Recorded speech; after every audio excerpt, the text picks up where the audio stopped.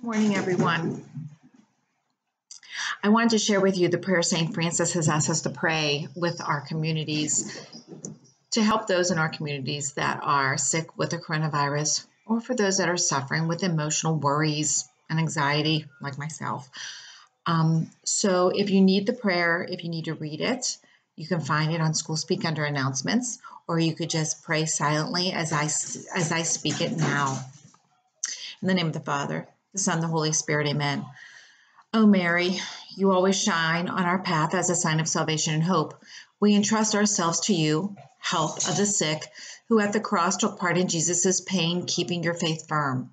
You, salvation of the Roman people, know what we need, and we are sure you will provide so that, as in Cana of Galilee, we may return to joy and to feasting after this time of trial. Help us, Mary of divine love, to conform to the will of the Father and to do as we are told by Jesus, who has taken upon himself our sufferings and carried our sorrows to lead us through the cross to the joy of the resurrection. Amen. In the name of the Father, the Son, the Holy Spirit. Amen. Please remember that my prayers are always with you, and I think of you often. Have a great day.